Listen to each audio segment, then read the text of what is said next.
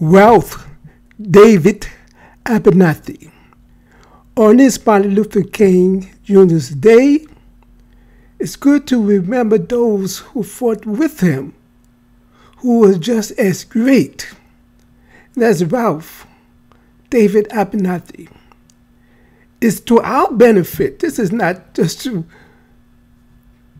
help Ralph David Abernathy, but it's to our benefit to remember those who did good for their people. And even he said in Ebony magazine of January 1970 that all the decisions that Martin Luther King made, he did not make it without his approval. And King said that he was the closest one to him, knowed all of his philosophy. Now there's a picture in January, like I said, of Ralph David Abernathy in the January Ebony magazine. This is one of his pictures that they made there. And of course, this is a picture of his family also. Ralph David Abernathy. And it's pretty ironic. It's pretty ironic that most of our leaders, our good leaders, are from the South. Like Martin Luther King Jr. and Ralph Abernathy, then Mark Vesey, Nat Turner. There is a strong ancestral power in the South, especially in Mississippi.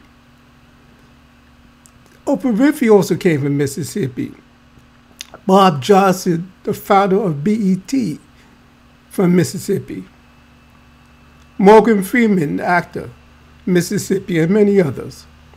There's a strong ancestral spirit in the South, Alabama, and Mississippi, especially, and Louisiana, and especially Mississippi and Alabama.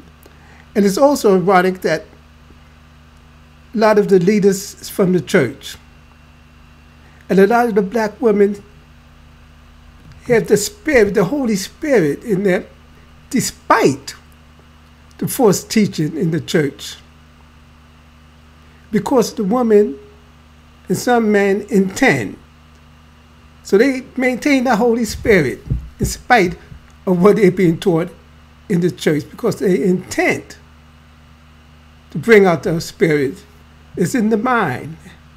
And whatever the intent of the mind is manifest. So they maintain that spirit, especially the Pentecostal church. And an African guy once said that the same movement he's seen the woman behavior of shouting in America is the same way they do in Africa, many of the same church. So you should know the truth. And today, as I said, the main remembrance is our hero. And it do us good. They are gone. But they're here in spirit and in mind. As long as their name is remembered. And they are remembered, they are alive. So Martin Luther King Jr. is alive. Ralph David Abernathy is alive when we call his name. And there's many streets that's also named out for Ralph David Abernathy, especially in Atlanta and in Alabama, his birthplace. So let us remember our heroes.